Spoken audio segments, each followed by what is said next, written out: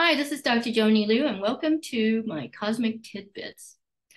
Well, I'm going to be starting a series about the collective ego. You know, the word propaganda was apparently started or became known by the Catholic Church, the Roman Catholic Church. They were supposedly the first ones to begin propaganda. But the propaganda and the lies started a lot sooner than that. So, well over 5,000 years ago. Well over 5,000 years ago, something called the collective ego was created. The collective ego was created by people who one day thought that their own clan or their family was superior to others. So they used to tell stories about how brave and how good, their ancestors were, and it became something to worship. So I guess the Chinese have been doing this for quite a while as well. So it's called ancestor worship.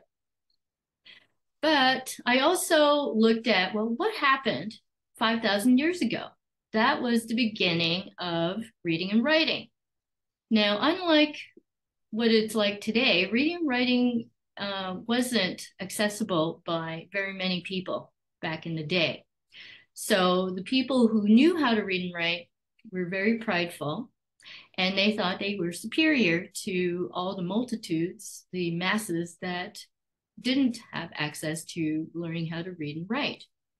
And then 3,000 years ago, that was when religion became much more an institutionalized happening. Okay, so ancestor worshiping, reading and writing, access to only a few, and then religion becoming institutionalized were the beginning of the collective ego.